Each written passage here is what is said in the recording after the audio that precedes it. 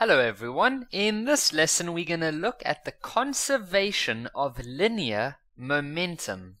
So let's examine three words in that sentence. So conservation means you are protecting something or you are not letting anything go to waste. So it means that the total amount of momentum must stay the same. Linear means that the objects must be colliding along a straight line, and then momentum is mass times velocity.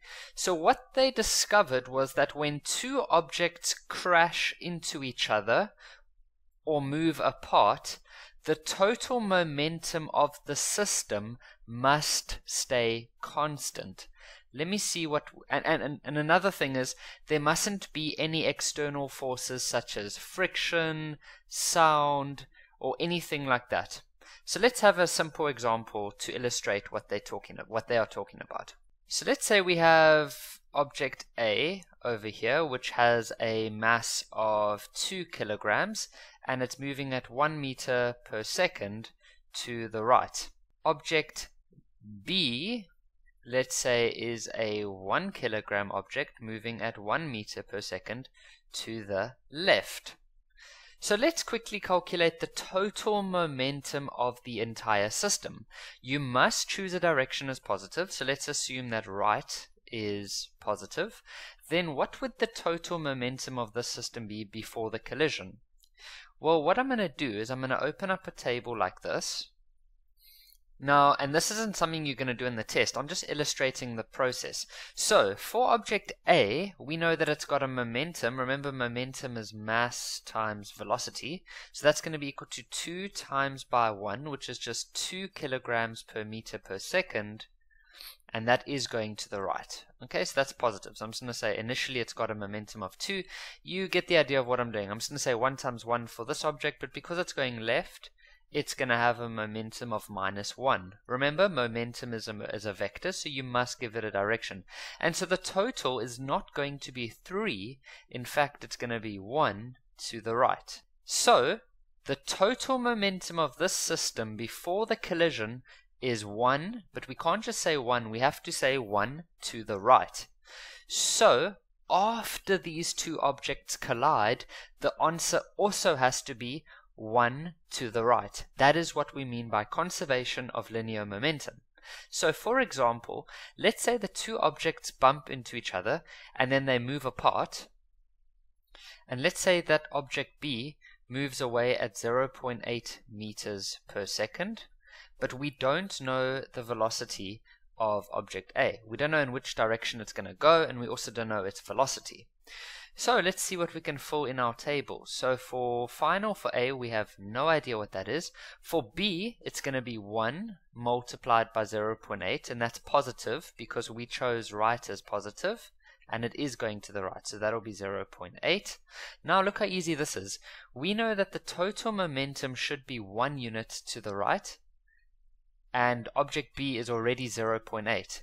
That means that object A will have to be moving at a momentum of 0.2 to the right, so that together those two would give an answer of 1 to the right. So the momentum of object A after the collision is going to be 0.2 to the right. I thought it was going to be left, whoops. So it's actually also going to be going to the right. And so we know that momentum is equal to mass times velocity. We know that object A has a momentum of 0.2. Its mass is 2 kilograms, and we can then work out its velocity. What we would find is that its velocity is going to be 0.1 meters per second to the right. So in summary, when two objects crash, the total momentum, which was the 1, has to stay the same. So notice in the next line for the final momentum, it stays 1. We were then able to calculate the 0.8, and so then obviously object A's momentum should be 0.2. Okay, Kevin, so now how are we going to do this when we are in a test environment? Okay, so let me show you a better way to do this.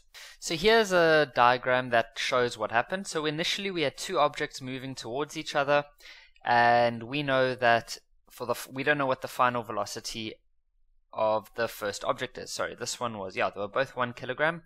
I'm just going to call them A and B, and A and B. Now, it makes sense actually if we think about this.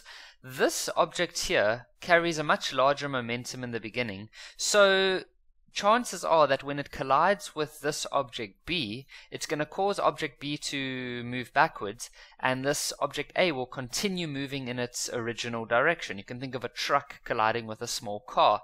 The truck would typically cause the car to change direction, but the truck would continue moving in its original direction. So, mathematically or scientifically, depending on the way you want to look at it, scientists have discovered that the total momentum of the system must stay constant. Now, we know from our initial parts of grade 12 maths in series and sequences, we know that the sum symbol looks like this. So what we can say is that the sum, meaning the total, of all the momentum of the system initially, I for initial or in the beginning, must be equal to the sum of all the momentum final. Now remember, direction is very important. So we'll choose a direction as positive, so we can say it like that. So let's work out the sum of this momentum of the system before the crash.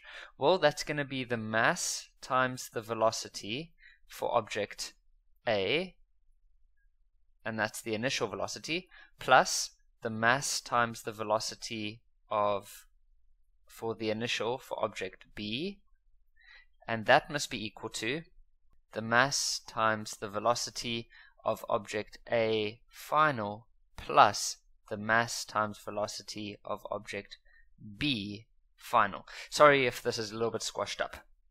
So now we just fill things in. So the mass for object A is 1, and the velocity for object A is 2. And I can say positive 2 because it was going to the right. Then I say plus the mass of object B is 1. And its initial velocity is minus 1. Remember, it was moving to the left, but we chose right as positive. You then say equal to the mass of object A, which is 1, times its velocity, which we don't know, so velocity A final, plus the mass of object B, which is 1, and its final velocity is 0.8, and because it's going to the right, I'll keep that as positive. So the only unknown in that entire equation now is the velocity of A. So I'm going to quickly work this out. That's going to be 2 minus 1 equals to velocity of A final plus this part here is 0.8. We can then do basic math. So this is 2 minus 1, which is 1, minus the 0.8, and so we find out that the velocity of A final is going to be equal to 0.2 meters per second. Now, because we're getting a positive answer and we chose right as positive, we can therefore say that the velocity of A final is 0.2 meters per second to the right.